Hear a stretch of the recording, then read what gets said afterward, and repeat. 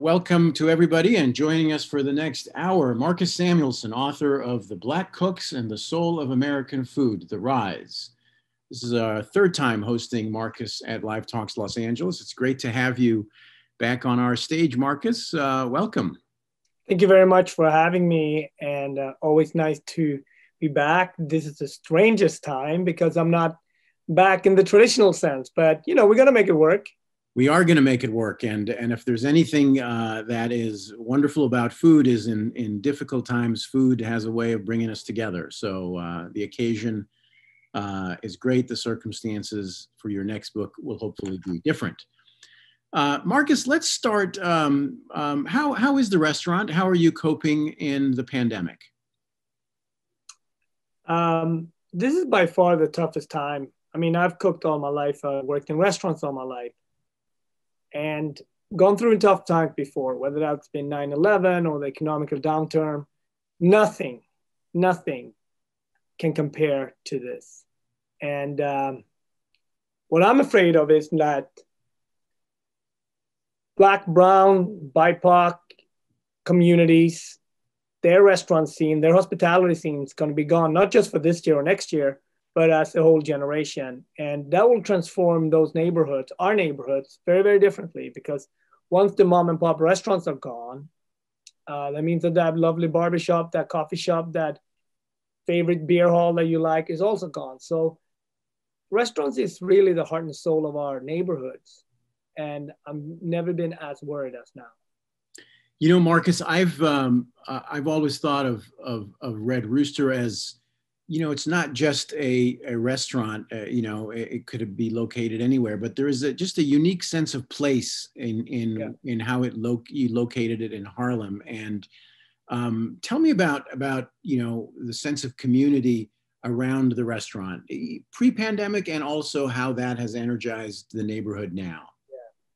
I mean, pre-pandemic, Red Rooster is the home for 180 staff plus 70 musicians. And when we planned the restaurants, the 5-6 years before I opened, was to really show all the expressions of African-American culture, art, food, music, and neighborhood, right? As a character, as a part of this. And so it takes a lot of people. It takes 250 people, push and pull, to create this. But we also have an audience of 4,500 customers coming every week to support that. During the pandemic, we had to shift quickly.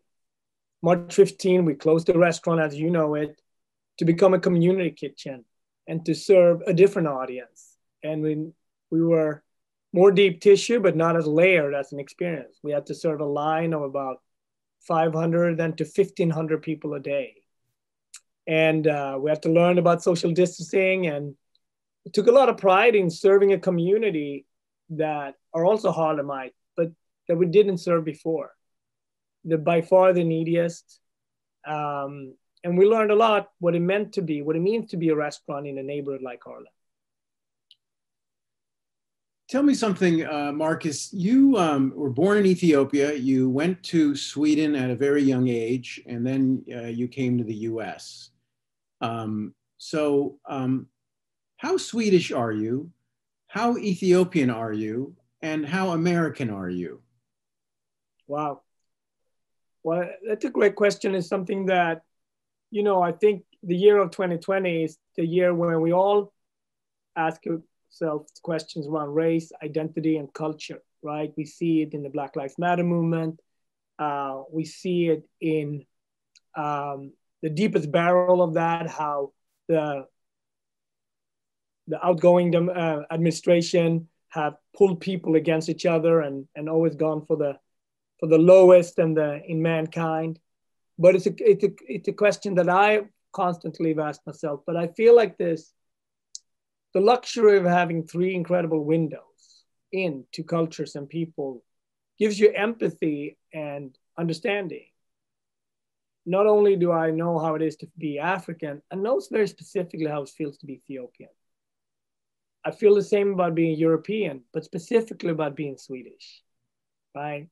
When you take the term American, it's very big, but I do feel I know a lot about being a New Yorker and even local, more locally, Harlemite. And those gives, just like you have many different windows in Ethiopia, Palestine, and the west coast of LA, those gives you specific windows. And we learn how to code switch. We learn how to be very local with the conversation. And sometimes we work on the macro. And this is something that I talk to my son about, my wife about, my fellow cooks about in the kitchen. And it's a privilege to have windows into three very distinct different cultures. You know, another window I'd like us to visit for a second before we dive into the book at length, Marcus, is that window that presented itself to you when you first joined a New York restaurant. I want you to compare that moment to the moment when you opened your own restaurant. Describe sort of the similarities, the differences, what those feelings were like. Well, I think as a creative, you gotta always give your best. And different stages in your life have, for me, equally energy, but you take different ways away from it. Working at Aquavit was my window in to get a green card, but not only get a green card, also to understand New York, learn how to deal with the fish purveyors. Why did I always get the last delivery? And then I learned how to get the first delivery.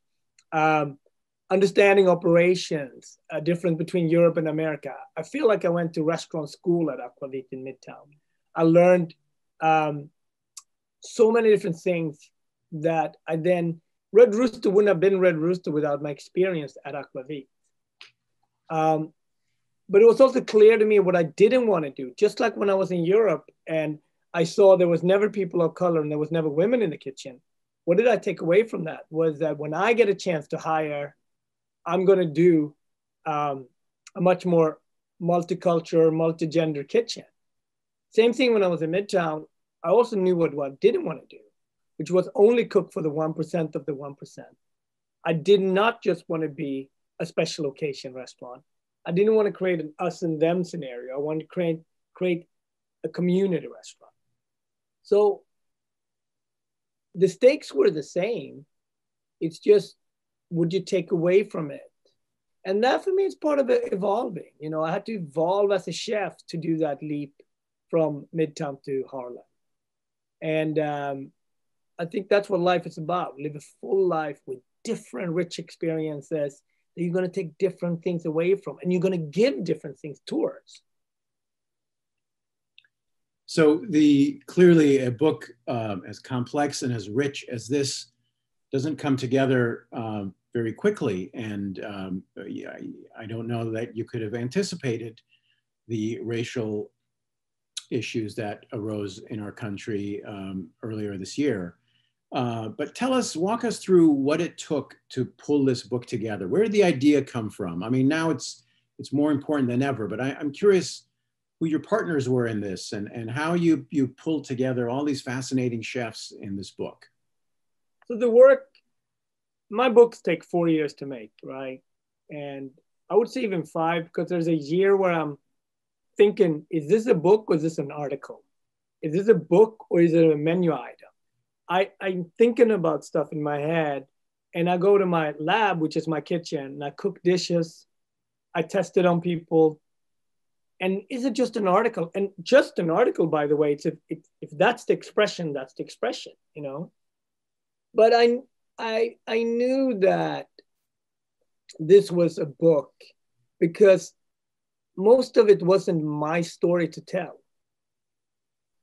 And one of the beautiful things about being Black and having an audience to talk to is that you get a chance to explain all the layers and the complexity around Blackness.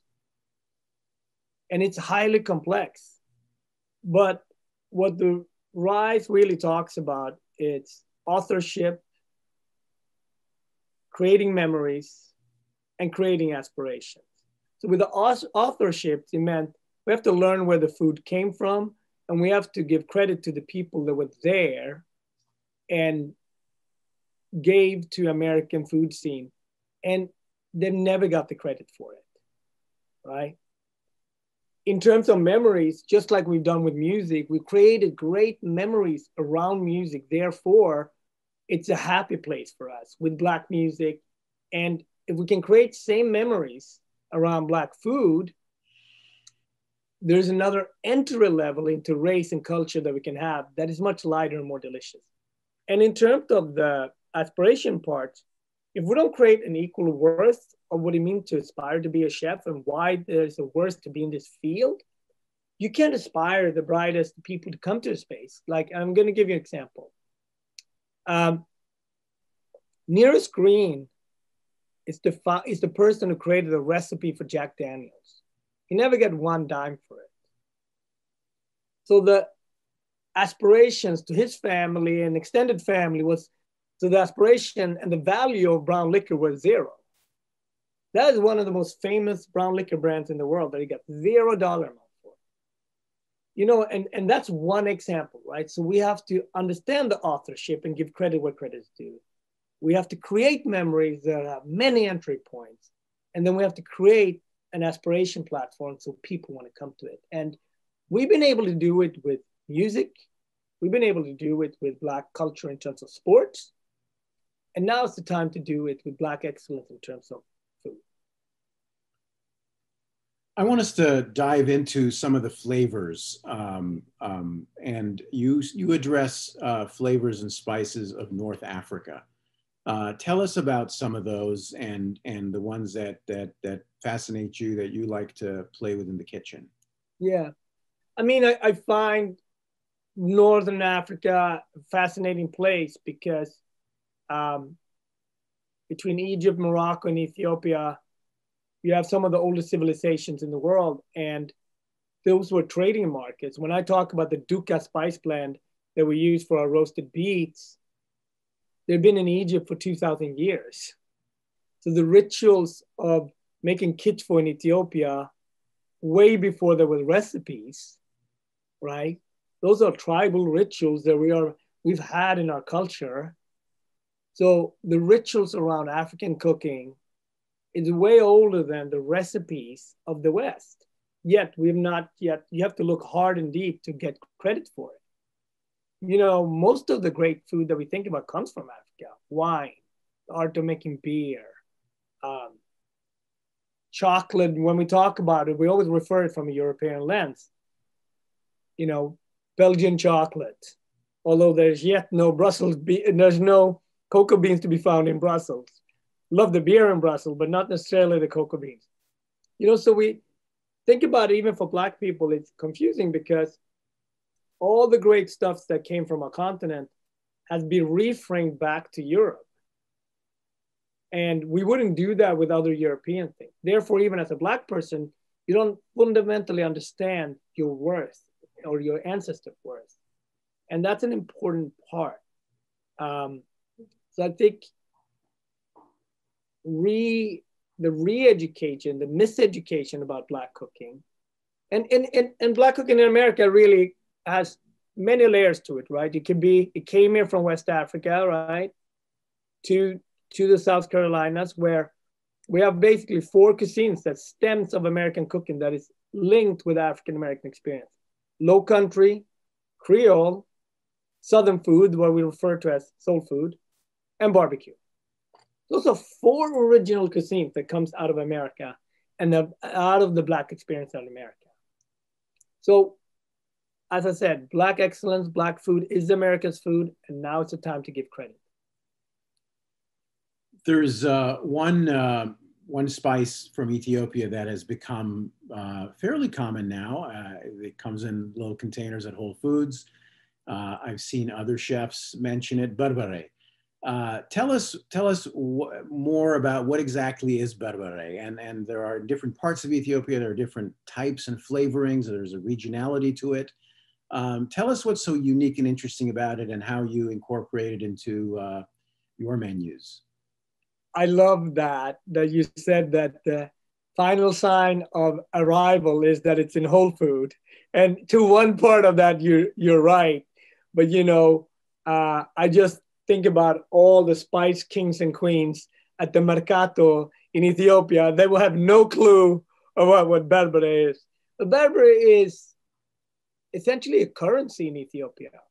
People know two things, three things really, in terms of pricing in Ethiopia. You always know the price of teff, you know the price of Berber, and you know the price of dollar to bear, right?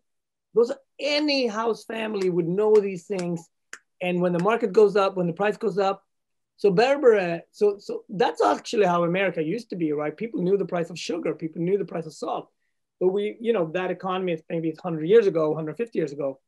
But Berber is that bloodline in Ethiopia. And it's dried chilies, dried garlic, dried cardamom, dried ginger. And when you go out in Ethiopia, you drive in the countryside, people have their chilies out on the roof or outside their home. And of course, it's terroir, so it's a little bit different where you get more sun and etc. But it's really it's our salt and pepper. It's it's our spice blend that we use for everything. And yes, at places like Whole Food, but also where it will try it even more is in the airports, right? Wherever Ethiopian Airlines flies to, going from LA, New York, DC, there might be medicine, toothpaste, dollars being sent to Ethiopia. Coming back, it's always Berbera coming back into those suitcases. That's a little secret. teff is also becoming popular. I mean, I think some people are uncomfortable with injera, the bread we eat in Ethiopia.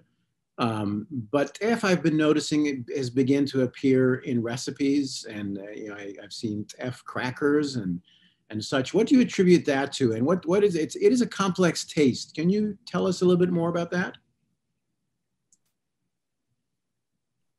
Yes, but I think all brilliant things around the Black experience, people are always uncomfortable with in the beginning, and then you realize it's brilliant, right? People were uncomfortable with Jimi Hendrix, Miles Davis, and Prince, and then realized that all those three things were things that we really needed. So if it goes that path, I'm fine with it. No, but obviously, injera, the fermentation process gives you this sour taste, which is a very, very important part because that's how we fermented and how we kept our fresh bread fresh way before we didn't have refrigerators, right? But it's always in that sourness.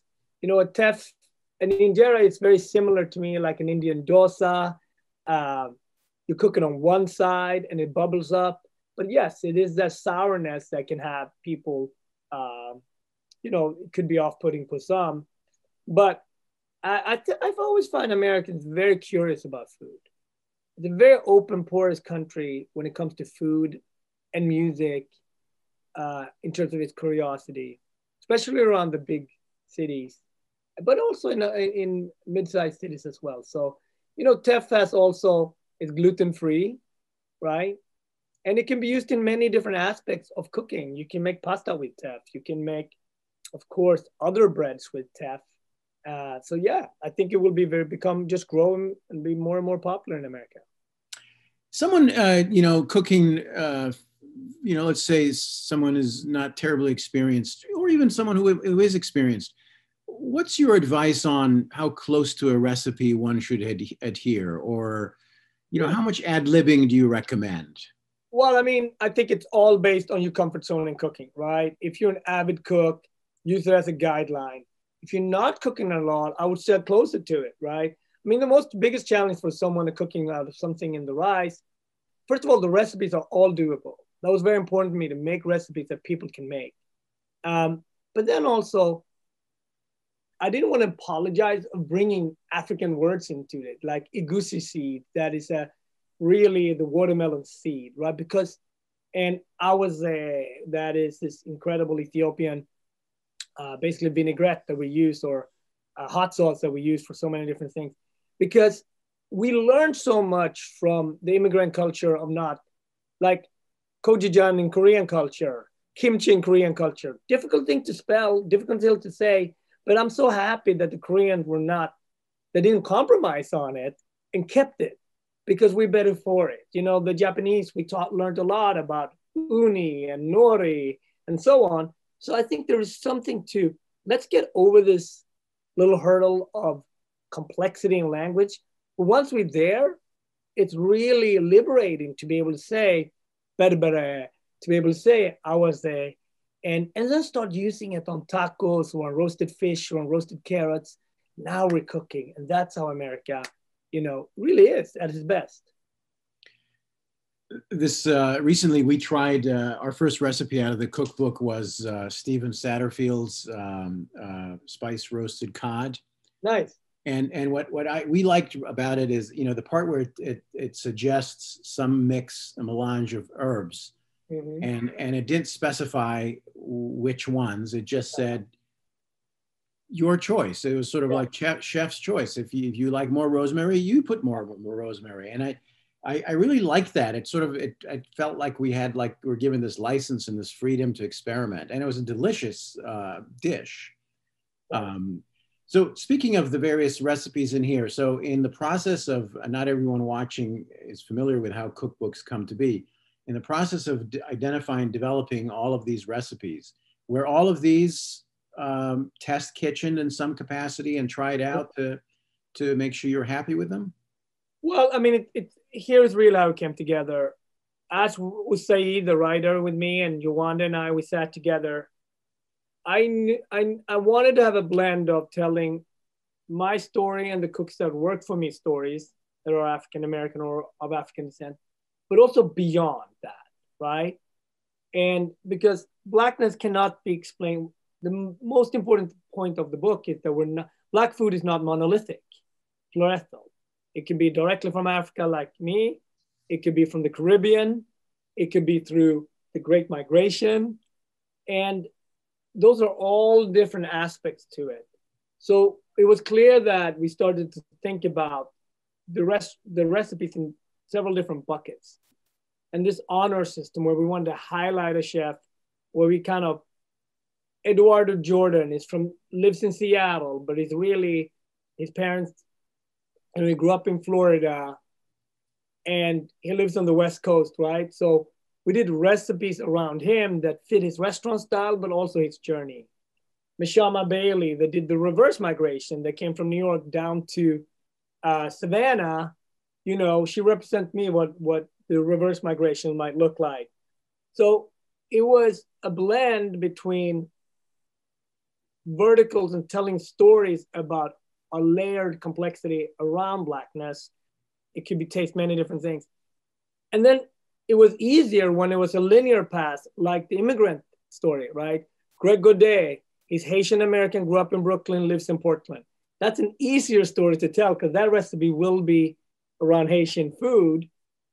Eric Gastel worked 30 years at Le Bernardin, being Caribbean French, worked at Paris, married to a Japanese wife. His story, for me, that's how modern America looks like. Just like your story, having an Ethiopian past and a Palestinian past, and living in Los Angeles, right? So that, for me, that's the beauty of America. When we celebrate that, that's our most delicious space. Tell us more about Haitian food, Marcus. Flavors. Yeah. Tell me more. Well, Haiti is just like Ethiopia, it's such a strong place, you know, beat the French. We have a soup called Soup Jumoun, which is an independent, it's the soup where the Haitians celebrate at every major holiday. It's an independent soup, a pumpkin soup. But I just love this idea that on your biggest feast, you're eating a soup. That says something, you know, that is something around that. But then you also have this mystique around pickles, for example, this very acidic and spicy pickle that Haitian puts on all food. And then you have this mystique, which Haitian culture is very mystique to me. I always say Haiti is the closest things to Africa, right? Mm-hmm. And there's a black rice called John rice, and it gets blackened by this beautiful, almost like black trumpet mushrooms that are dried. So he has this incredible deliciousness and depth of flavors. This island, the former Hispaniola island that has such a rich history. And yeah, it's a cuisine that I hope more people taste because it's delicious. What about Creole flavors in cooking? Yeah, I mean, in Creole, you start to see the first fusion food, right? So Haiti is very much in that picture as well, but so is France and Spain, right? So you have this, and of course of Africa. So where Haitian food for me is more pure, Creole is a little bit more mixed, right? And that there lies the beauty. There are techniques that are 100% French mixed with African methods as well. And when you taste Creole dishes like a gumbo, like beignet or something like that, you really see how mixed of culture it is. So, Marcus, what are the must-have spices in your pantry? Well, berbere, you have to have berbere because it can give you so many different directions. But I love also, in the book we talk about suya. Suya is this street food that comes from northern Nigeria.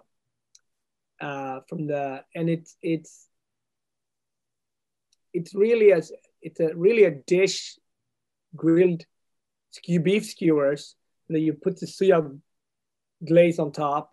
And when I eat it, I always think about Afrobeats. I think about Fela, and it's just a very happy space.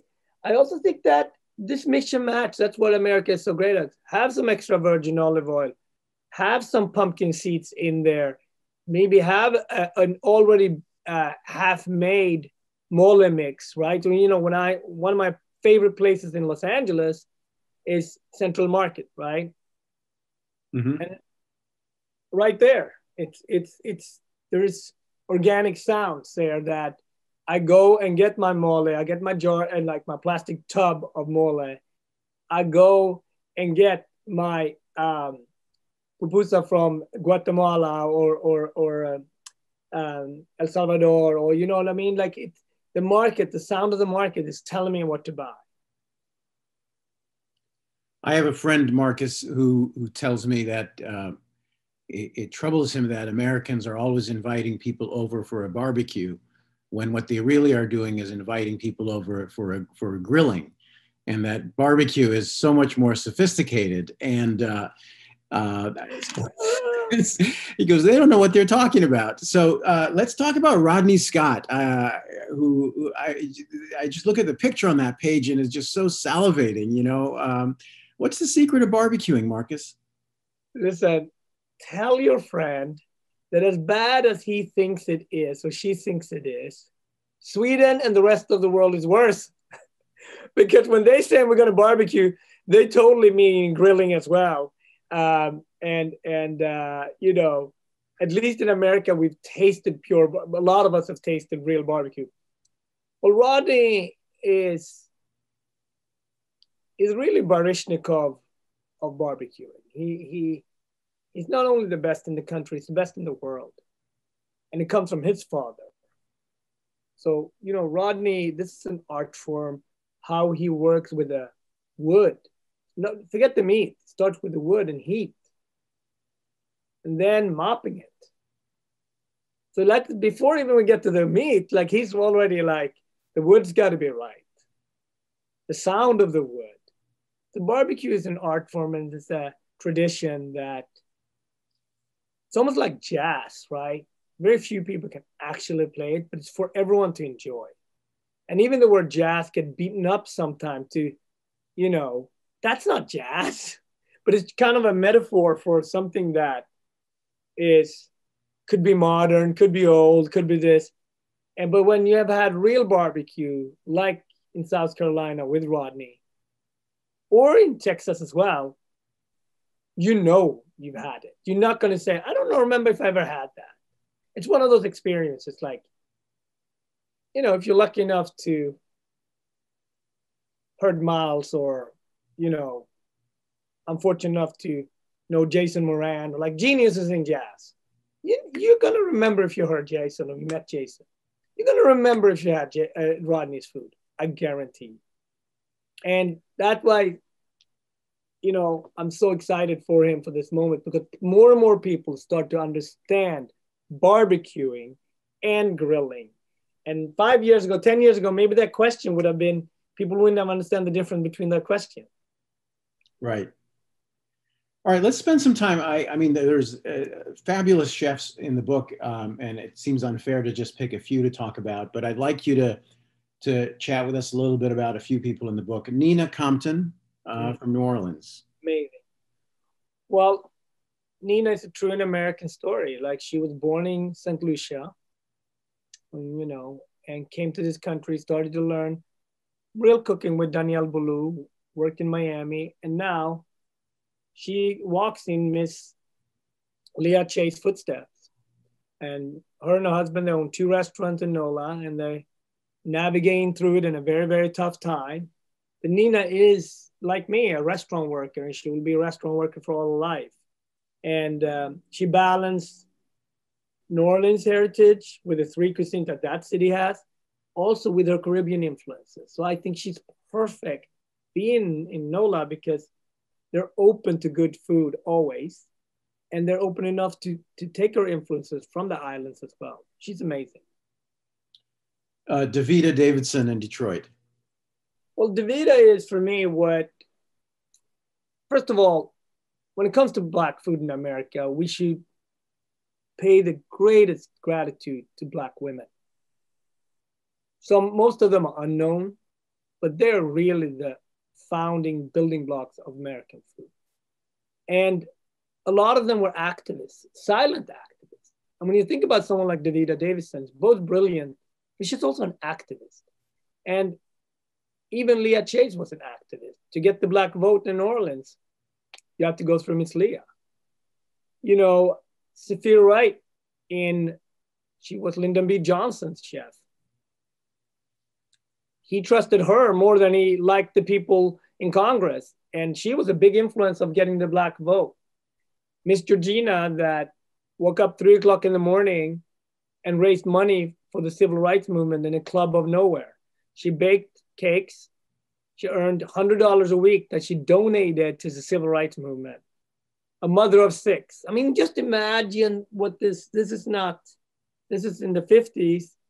You have 6 kids. You're waking up 3 hours early just to bake. You're netting $100 extra a week, and you're giving all that money away towards a movement, right? So Davida steps lineage is from that, right? And I think that's one of the reasons why I wanted to write the book for the young chefs, the Patricia Gonzalez, Tiana G's.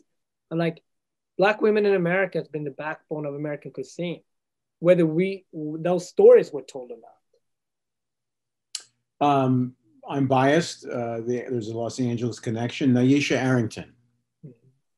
And Naisha is everything, like there's a moment in the book that gives me goosebumps. It's when Naisha talks to me about growing up in K-Town with her grandmother, her Korean grandmother, that just speaks to her and her sister in Korean. And, we're just about to learn about the complexity on a world stage that you can be both Asian American and African American and female and be a vice president in this country. Well, Naisha is Asian American and African American and a brilliant chef. And it's through these stories, right? Like through her recipe, I can really hear her grandmother talk to her, and obviously they land on food, And, Naisha is she's such a force when it comes to cooking. And she's such a naturally gifted chef. And I'm just so happy that she's part of the book. Toni Tipton Martin. I would say this book would not happen without 2 ladies, Jessica B. Harris and Toni Tipton Martin. I mean, both their books are, for me, the fun. I have certain chefs that I'm like, what is she doing? What is he doing? I got to know what they're doing. And with Jessica and Toni, it's the same thing. Like, their book sets the standards, and then everybody's like, it's like airboxing. You're trying to get to that level. And I'm so happy that they've set the table for us so we can go in and evolve and grow it and This would not happen without Tony's inspiration. It wouldn't happen without Miss Jessica Harris' inspiration. And then finally, the one I wanted to ask you about is Andre Houston Mack. Well, you know, it was important to not talk about just chefs. We're an industry that you have chefs, you have writers, you have winemakers, you have all of it. I mean, we're all in this, right? And we knew each other as Black people in the industry, but the large mass didn't. And you know, when you read Andre's story of becoming a very significant Pinot Noir winemaker, I think you understand Blackness. He started at McDonald's. He worked very, very hard and got to per se. And for a lot of people, that would have been, you know, Mount Everest. But then he wanted to make wine. And what did he do? Because he doesn't come from generational wealth, or he didn't have an auntie or uncle to call. So he started cold call wineries on the West Coast. I want to take your grapes. I want to make wine. And, you know, those are 99 cold calls, but one said yes. And that was the winery in Portland. And now he makes one of the best, you know, affordable and best Pinot Noirs in the country. And that story is so much the Black American story. We will not give up. We will be entrepreneurial. Our path is ups and downs, but we'll get to the finish line.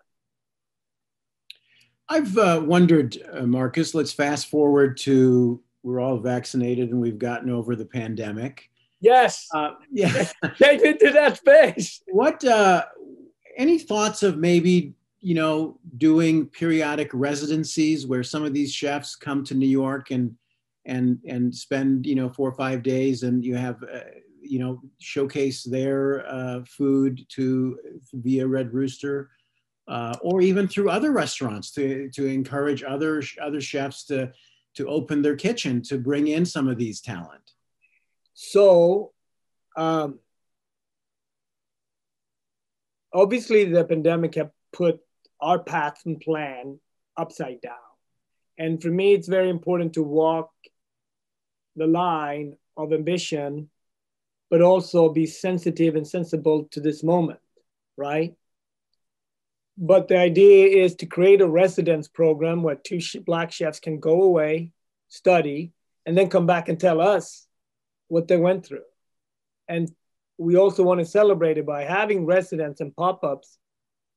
My goal is to have one night where you maybe have 10 pop-ups around the country, where people can go in Los Angeles and San Francisco and New Orleans and New York, and having these experiences through Black food in many different restaurants, and share that experience, upload that experience. And we'll also be a fundraiser for the residence program, because Black food is America's food and we have to celebrate it. And we have to take care of it. And there's never been a more important and doubtful moment actually than this. But I do know that what I look at is some of the best art we know in Black culture comes from very tough times, right? I think about when the moments of the 50s and the 60s, you know, out of that comes rock and roll and Motown sounds, right? You know, in the 70s, post-Vietnam, you know, we get funk, we get Stevie's best albums, right? Out of Reaganomics and HIV and the crack epidemic comes Prince, Sign of the Times, comes hip hop, you know, Public Enemy, Tribe Called Quest. So we've always had, when I think about the food, you know, the enslaved people gave us the starting point of these 4 cuisines: the Low Country, Southern food, barbecue, and Creole. So I know we're going into this horrific time, but out of it's going to come also great stuff, great food, great cooking, great connections. So you've talked a lot about music, and sort of the similarities with the music and food being a fabulous connector and bringing us together. I'd like to do something fun with you, Marcus. Okay. I want you to imagine an orchestra or a band made up of food. So I'm going to suggest a certain flavor or ingredient, and you tell me what instrument or what part of the band it is. Mm-hmm. Okay? Let's start with berbere. Oh, berbere is definitely the baseline. Of course, it's there. All right, garlic. I would say garlic is backup singer. Okra. And I'm talking like Earth, Wind, and Fire. We're building a band here. Yeah. So we're not having like, yeah. Okra. The horn section. Rice. Oh, drums. Plantains. Also part of the horn section. Baby back ribs. Ooh, now you're moving forward. I mean, that might be the keys. Shrimp. Oh, definitely. I think the bongas is there. It's rare, right? What about curry? Piano. All right. And what ingredient or flavor would the vocals be? See, I think for me, it's more delicate. It's like the seafood, for example, right? You know, that's the delicate, that's the vocal, and you know, I think it's right there. Like that's the snapper. Those are the fishes and the seafood, the more delicate stuff. That was fun. Thanks for doing that, Marcus. That was amazing. I loved it, and it's a new exercise. I've never done that. Yeah, I did it. I did it with Yotep Odolenge. We had a lot. Yota would know. Yeah. So, how much is music an influence to you? I mean, you've talked a lot about it. Do you play music while you're cooking? Are you actively involved with what music is playing in the restaurant? I mean, music is everything for me because when I go in to create, food-wise, I'm pretty clear what I want to create. But when I look at our Black experience in the world, music has done the best job of documenting its journey. And it wasn't easy how we got there, right? And I look at music both from an African lens, but also from an American lens, right? In an African lens, it's tribal. It's based on the rituals, whether it's the drums or whether it's the blues. But also documentation. If you want to talk about gospel, bebop, jazz, rock and roll, soul, funk, hip hop, trap, it's very layered and it creates clarity for non-Americans and Americans to talk about our culture. Food-wise, I feel like part of my job is to unpack this and make it visible so people will make the right announcement, right? We would never think about saying, oh, I love my Apple iPhone. It's from Nigeria because they sell it in Nigeria. So we're very clear where Apple comes from. But when it comes to food and Black food, we act like that relevance is not important, and it is important. Because once you allocate brilliance and authorship, you start talking to one another from a different respect level.